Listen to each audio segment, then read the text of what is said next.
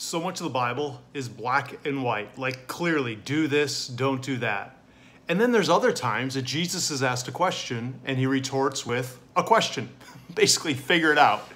And then there's other times, like we're going to look right now in Luke chapter 13, where Jesus tells a story and there's no resolution. It just drops off at the end. Here's the story. In Luke chapter 13, Jesus told the story. A man planted a fig tree in his garden and came again and again to see if there's any fruit on it. But he was always disappointed. Finally, he said to his gardener, I've waited 3 years and there hasn't been a single fig. Cut it down.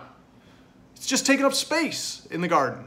Gardener said, sir, just give it one more chance. Leave it 1 more year. I'll give it special attention, plenty of fertilizer. If we get figs next year, fine. If not, then you can cut it down. End of story. Whatever happened with that stinking tree?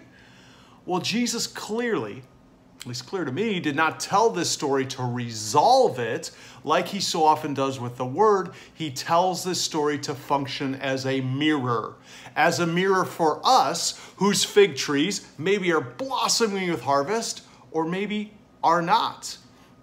Jesus invites you and me to courageously, terrifyingly in some cases, take an honest look at our own fig tree, or maybe a better way to put it, at our own harvest. Now, there's a word I really don't like. And, well, there's several words I really don't like, but I'm going to focus in on one. The word I really don't like, and before I tell you the word, I don't like it because it applies to me more often than I care to admit. Here's the word: taker. By nature, I take.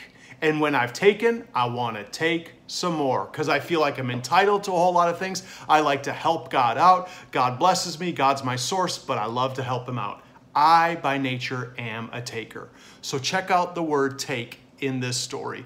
In verse number 7, finally he says to his gardener, waited 3 years, hasn't been a single fig, cut it down. It's just taking up space. It's taking up space, it's taking up potential, it's taking up my quality of life because every time I come out here hoping for something, my hopes are disappointed. It's taking, as I mentioned, potential, nutrients, all kinds of things. It's just taking up space. I could do something else with that space. What are you? What am I doing with the space, the time, the breath, the resources, the potential, the influence, the everything that God has given us? This tree took and gave nothing. By God's grace, may we receive from him, not take from others, and yield a harvest that honors him and those around us. In case that wasn't clear, I am by nature a taker. I want to be a receiver and a giver. I need his help.